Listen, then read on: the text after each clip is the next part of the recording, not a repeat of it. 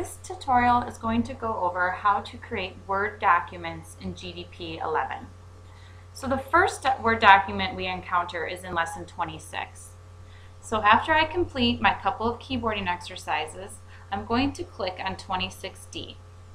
At this point, GDP shows me what a business letter is to look like when completed. Please note that when you see a down arrow and 5x, it means to hit enter 5 times. So here is 4 times, etc., etc. It also shows me, if I come out here and click on 26E, it shows me step by step on how I'm going to create a business letter. So after I've reviewed those two pieces, I can now click on my assignment, which is 26.3. It also starts on page 89 in your textbook. Page 89 shows you the parts of a business letter. And page 90 also gives you the step-by-step reference as well as your assignment, which starts at the middle of the page. So I'm going to start my work. GDP will then pull up a Word document. It's going to pull up a blank screen for you. If you need to, make sure you click on Enable Editing and you can start your work. So again, to start my assignment, I see that blue arrow down with 5x, so I'm going to hit enter 5 times. 1, 2, 3, 4, 5. And I'm going to start typing the document. Whenever you see the red dash, it just means to put in the current year. I'm now going to enter 4 times. 1, 2, 3, 4, and I'm going to start typing in, again, the rest of the assignment. For time's sake, I'm just going to put in the rest of the assignment. So now I can either feel confident about my assignment that I'm done, or let's say I ran out of time and I need to save it and work on it later.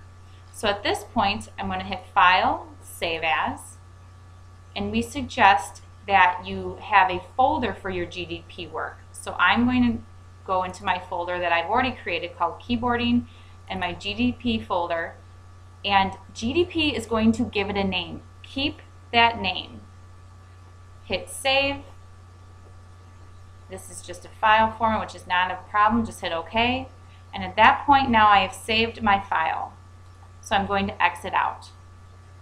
So at this point, now you can enter that document onto the GDP website. So you have to hit Browse, go and find that document.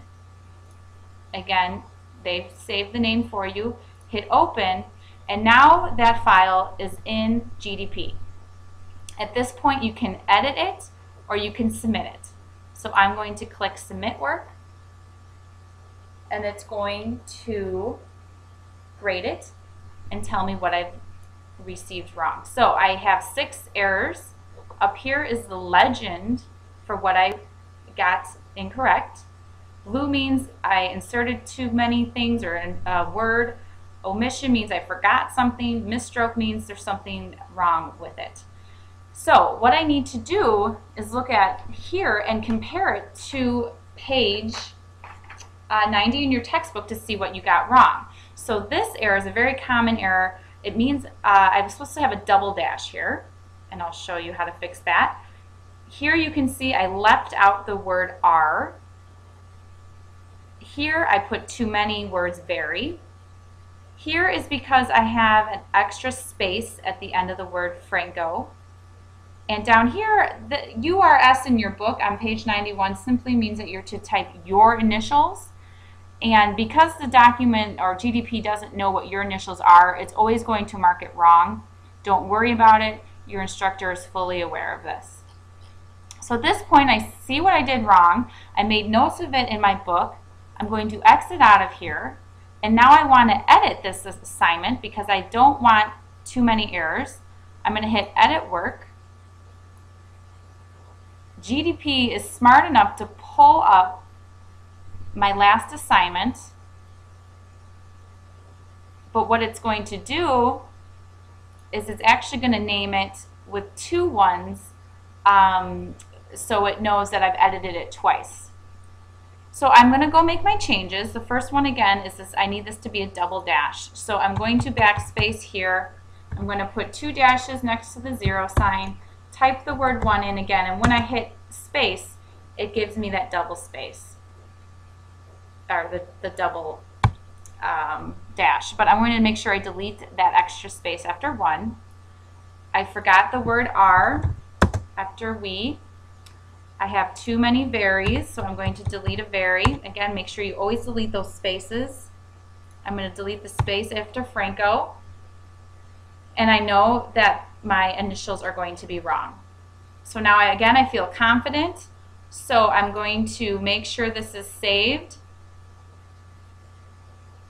Again, it's going to already, make sure you go to your folder. It's going to already put the 2 ones because I've edited it twice. Just hit save, let it name it.